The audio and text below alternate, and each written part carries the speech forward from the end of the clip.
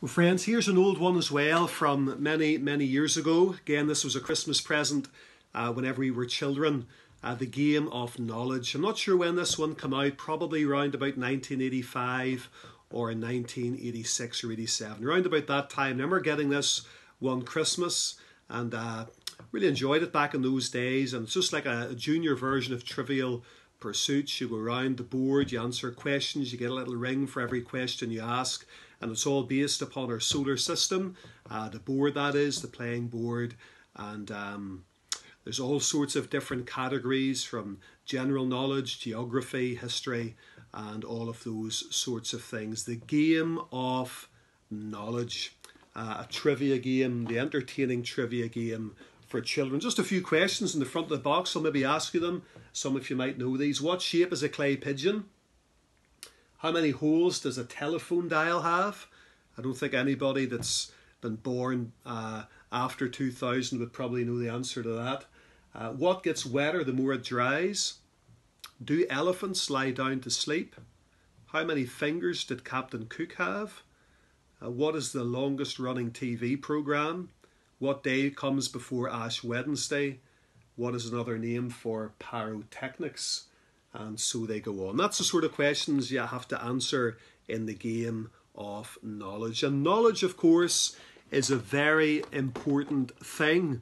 Many people give their whole lives to pursuing knowledge and to learning more and to finding out more and to educating themselves more and more. And knowledge is a wonderful thing, and it's very important to have the right type of knowledge.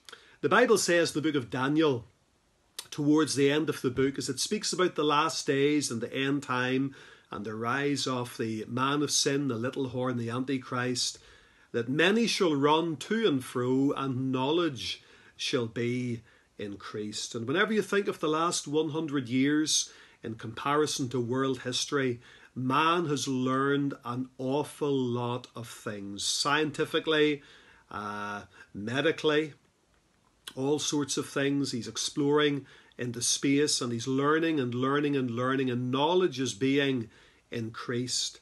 But sadly for many, the knowledge of God is something that they have absolutely nothing of at all. And this was a great problem in the days of the prophet Hosea. We read about Hosea in the Old Testament. He's the first of the 12 minor prophets recorded in Scripture. And Hosea was the prophet for Israel's 0 hour. Israel had backslidden, they'd got away from God. And I find myself coming back to these minor prophets again and again and again because their messages are so relevant for the day and age in which we are living.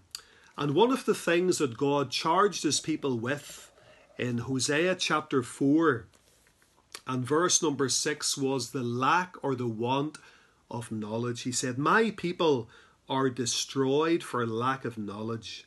Because thou hast rejected knowledge, I will also reject thee. That thou shalt be no priest to me, seeing thou hast forgotten the law of thy God, I will also forget thy children." What a tragic series of events the children of Israel found themselves in. They had not only rejected knowledge, but now they had no knowledge retained hardly at all. They just had got to a place where they no longer really knew who God was, what God was like, or what God required of them, but all the while they still viewed themselves as being God's people. And it reminds me a lot of the church in our day and generation. In many churches, the Bible is a closed book. Or sometimes it is opened and it is read very, very selectively, but the Word of God is not really preached in all of its fullness. Very few nowadays preach the whole counsel of God, and there are many church-going people nowadays that don't understand the smallest and most fundamental and simple of Christian truth and doctrine. There are many churchgoers today that don't understand what the gospel is. They don't understand what repentance is. They don't understand what regeneration is. They don't understand what justification is. They don't understand what sanctification is. They don't understand conversion. They don't understand what God requires of them. They don't understand the role of the law of God, the 10 Commandments in their lives. And we're living very much in a free and easy day where we just do what is right in our own eyes and we live by the dictates of our own consciences. God says, my people are destroyed for lack of knowledge. And God wants us to know who he is. And he wants us, therefore, to know what this book teaches. Because this book is a lamp to our feet and a light unto our pathway. The Knowledge of the Holy is the title of a book that was written by A.W. Tozer. And he just expounds the simple and yet wonderful and sometimes very deep attributes of God in that book.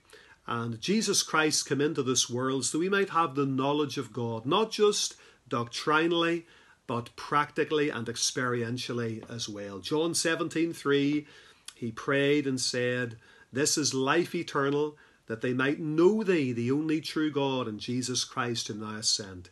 Paul made it his heart's desire and ambition in Philippians 3:10, that I may know him and the power of his resurrection. Let me just finish by reading a few quotes from some men of God from a bygone day on the subject of knowledge. Ignorance is your disease. Knowledge must be your cure. Richard Baxter. Stephen Charnock said, knowledge is the fountain of wisdom. Thomas Brooks, an old Puritan, said, there is no fear of knowing too much, but there is much fear of practicing too little. Thomas Watson was another Puritan. He said, knowledge is the eye that must direct the foot of obedience. Knowledge is of very little use to us unless we're willing to obey. And then one last quote again, Thomas Watson, the knowledge of which we make no use will only serve to condemn us. Many people know the gospel, but they don't act upon it. They don't know Christ personally. Do you know Christ even today? May God write his word upon our hearts, and may God bring us back to the Bible. Thank you for listening. Speak to you again soon.